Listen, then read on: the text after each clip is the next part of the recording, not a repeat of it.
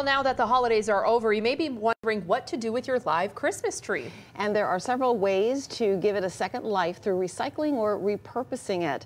CBS 12's Amber Robb shows us what you can do with that old tree and how it can even help your community. Here at Countess de Hornley Park in Boca Raton, anyone can come and drop off their live Christmas tree. And from there, the city will take care of repurposing them. 'Tis the season to start taking down those live Christmas trees. But you can continue the season of giving by recycling that tree and giving it new life. Christmas trees, whether you do artificial trees or natural trees, do have an environmental impact. The way that you manage those trees after the holiday can help reduce that impact. The City of Boca Raton's sustainability manager, Lindsay Naratka, says they'll take your live Christmas tree and give it a new purpose. We take the Christmas trees that we collect and we have them mulched, and we take them to our Gumbo Limbo Nature Center, and they become new mulched trails, and they smell delicious for the rest of the year.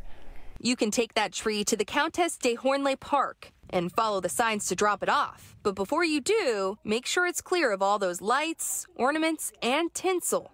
Just the bare pine tree. Boca Raton Fire Inspector Scott Kinnerazzi says the sooner you get that tree out of your house, the better. At this point, they are, even the best trees that you kept watered are starting to get dry, and they're at the end of their lifespan, and it's time to recycle them. He says you can tell by the color. If your leaves are no longer a bright green, then your tree is drying up, which Kinnerazzi says is a hazard. You would not believe how quickly they catch on fire and also how quickly they burn.